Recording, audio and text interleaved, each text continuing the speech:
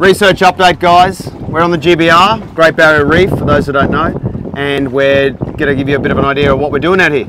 Yeah, exactly. So we started all these videos anyway, but one of the video streams that you will get from us is on the reef. So we'll take you out on the reef, we'll show you what habitats they exist, what kind of research we do here.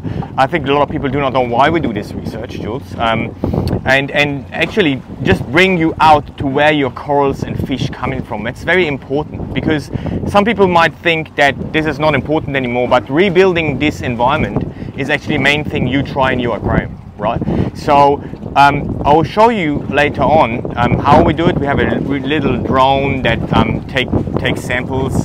There's like a little arm on it to grab stuff, but we also have like a little syringe on it to take samples. There's a lot of things that you can learn or come with us and even ask. If you want to know specific things about the Great Barrier Reef or what we do here, just write them underneath here.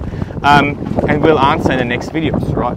Where there's some specific habitats, we're looking at those, why their trace element composition is different or not, and from that we can definitely flow that information back into the hobby and hopefully give you guys something that's of use. Yeah, it's actually being out here is pretty helpful for understanding that environment.